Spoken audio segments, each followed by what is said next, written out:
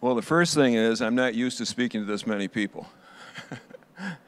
Thursday morning I went to the Thursday morning men's for many years, and 10 was a big crowd. So this is kind of nice. But what's interesting, my wife and I started attending this church when it was just 2 months old. This church started in February of 2002. We came for the first service in April of 2002, and there were about this many people in the gym at Pine Island Elementary. And I told my wife, man, it's going to be great to go to a small church again, because we left a big one. We left a big one. You know, it's been interesting trying, well, let me back up with one other point about my style of speaking. It's, I was a Grand Rapids police officer for 34 years, so you have the right to remain silent.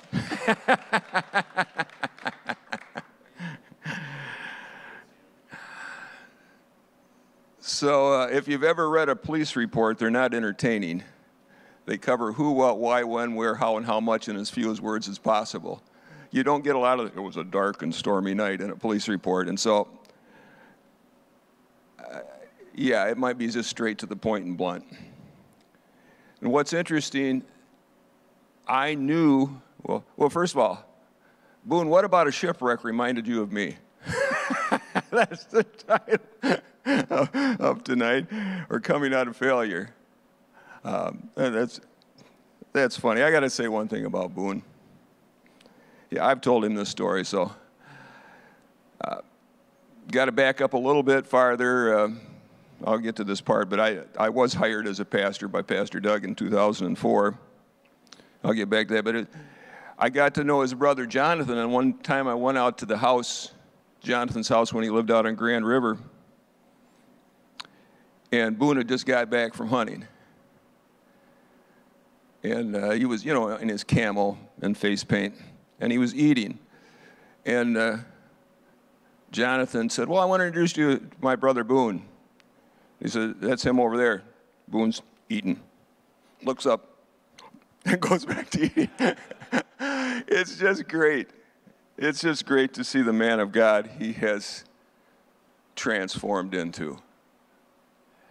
And it's just a pleasure to serve with you, man. Thank you. So I had a great message all written out. And I went to the second draft and the third draft, and I erased most of the third draft. So I was going to tell you stories, you know, about how my wild goose chases, how a police officer ended up going into jails and prisons in 19 years speaking to inmates. That was definitely a goose chase. And there are other things. Let me just say that all the goose chases that I've gone on have started out small, and they haven't been very appealing.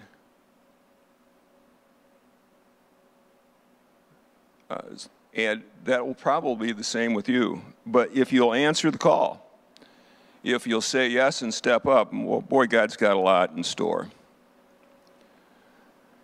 So we came, like I said, in April of 2002. The then original men's pastor took an interest in me. What I didn't realize at the time, he was grooming me to be his replacement, because he wanted to go back and be a senior pastor. And, you know, I just worked around the church, volunteered, attended men's meetings. And then in 2004, my son at age 27 decided he didn't want to go to Bible school. He's what you would call a late bloomer. His mother and I just wanted to see a blossom every once in a while to know that there was life in the root system. But we're so thankful that 27 he decided to go to Christ for the Nations, and now he's a pastor in Mississippi.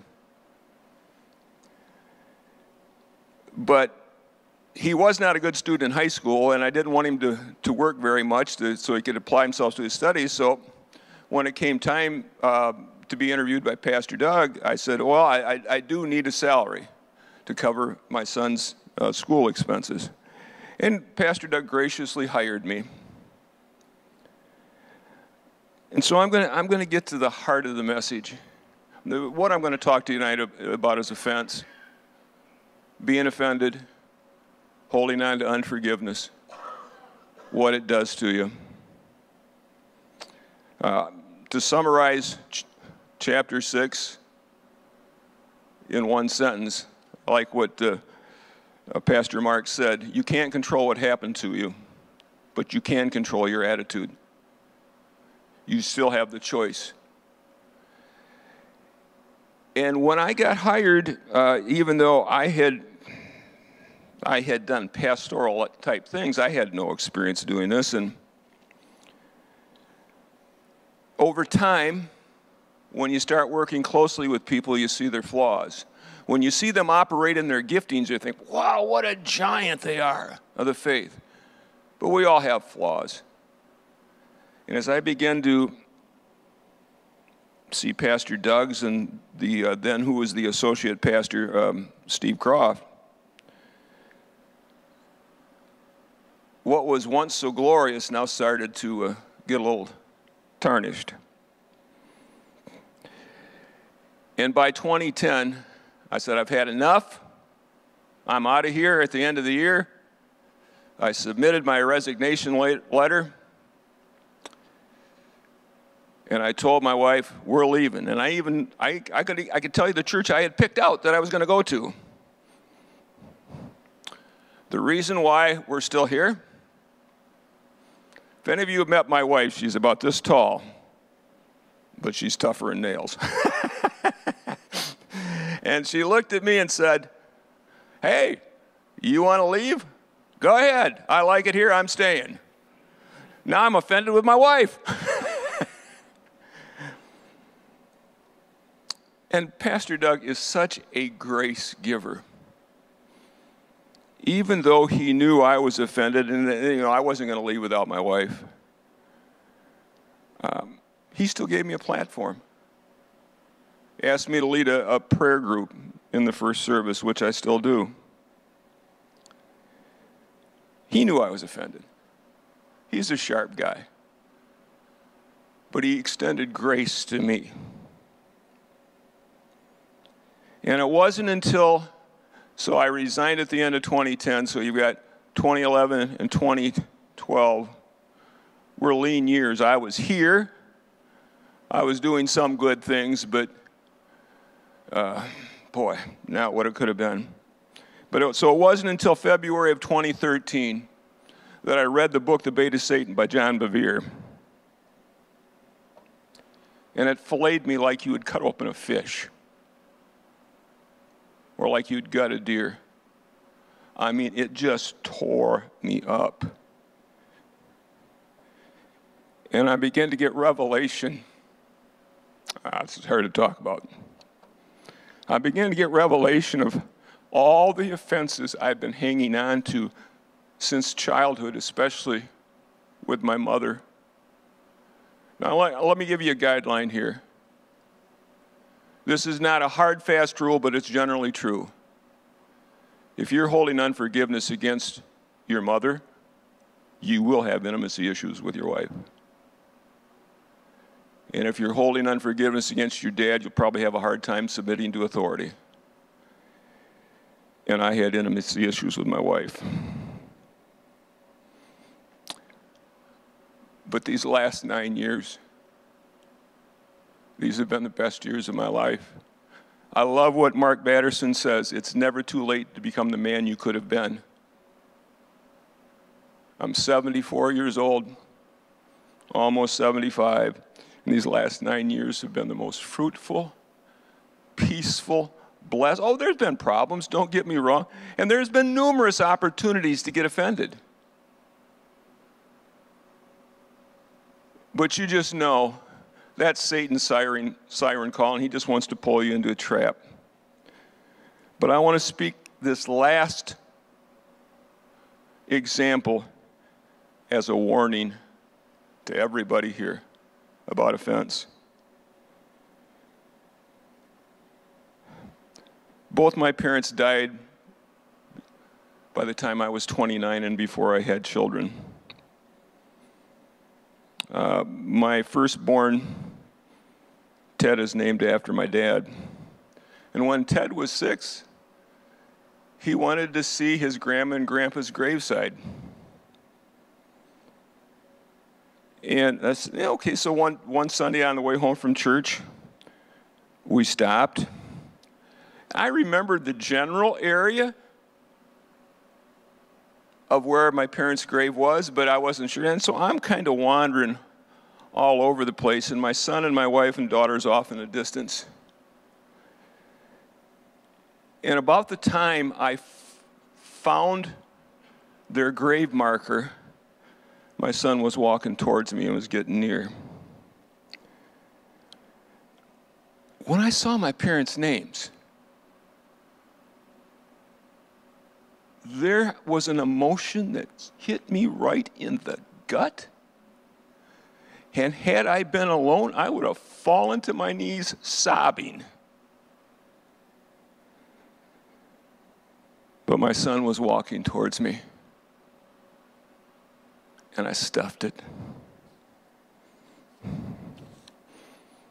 And I didn't deal with it for another 30 years. Please don't make that mistake. Were those wasted years? Not completely. But they weren't maximized because I was hindered from walking in the full will of God because of the cancer of unforgiveness. And it is a cancer. I don't use that word cancer lightly. And if you don't believe it's a cancer, listen to this verse. Hebrews 12:15. Watch out. Now he's writing this to believers. Watch out that no poisonous root of bitterness grows up to trouble you, corrupting many. It's serious business to hold on to unforgiveness. That's the heart of God, is to forgive. And when we don't forgive, it doesn't harm the other person. Well, I take that back. It did harm my wife. Just a few months ago, I knew I harmed her, but there was a part of me that didn't care. That shows how hot and cold I could run. But a few months ago, she told me that there was a point in our marriage, and we celebrate 49 years next month. There was a point in our marriage that she strongly considered divorcing me. I would not be where I am today if it wasn't for my wife forgiving me and the grace of God. Mark Batterson says on page 106, this is in chapter 5, he said, I love this, offense is where many wild goose chases get stalled. When you're fulfilling God's purpose, Satan's plan is to get you out of it. He only has one weapon. That's deception. And if he can get you offended, he'll get you deceived. Just stop and think. If Satan could convince Adam and Eve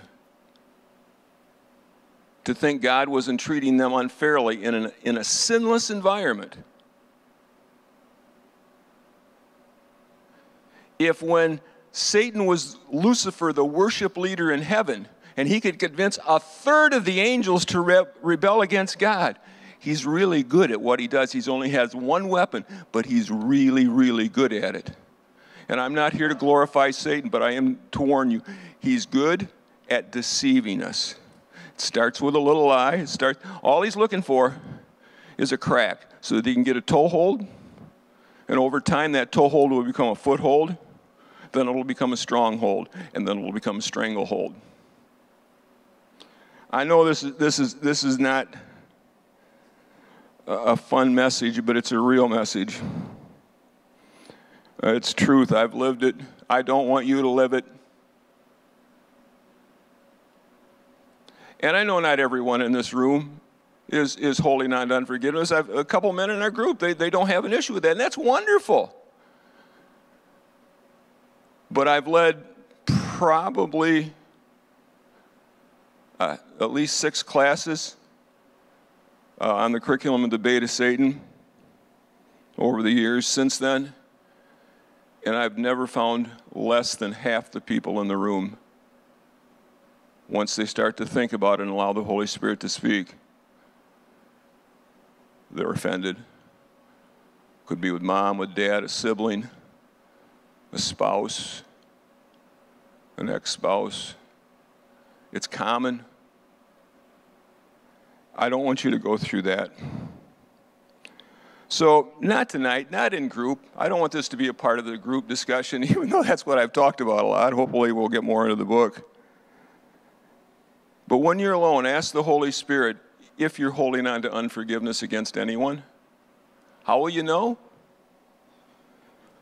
Generally speaking, if you're praying this prayer in sincerity, and there's a name that flashes across your mind, and your first reaction on seeing that name or hearing that name is that's a clue. If you have a nice, peaceful, velvety feeling, you're good. But again, I don't want to see anybody repeat the mistakes. Life is good now. Life is good. I do not want to die. I know where I'm going. If I died tonight, I know I'm going to heaven. There's no doubt. But I've only been really alive for 9 years. And I want 15 more. I want 15 more. So let me pray for you. Father, we just thank you for your grace.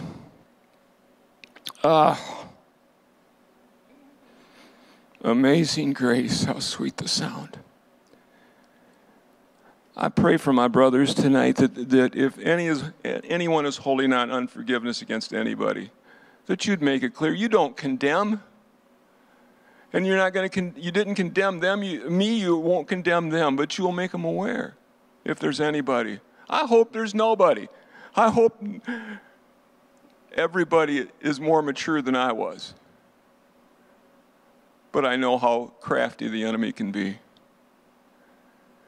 So, Father, bless our fellowship, bless our discussions tonight. But be with us. By your grace, lead us into all truth. And show us if we're holding anything against anybody so that we can forgive and walk in the fullness of your grace and enjoy the wild goose chases. Thank you.